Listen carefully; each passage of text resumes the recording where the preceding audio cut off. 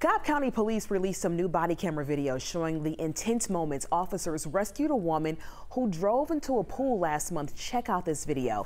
It happened back in February at Heritage Park condos off Barrett Parkway in Kennesaw. They're knocking on the window, trying to get her to open the door. They say she had a medical emergency.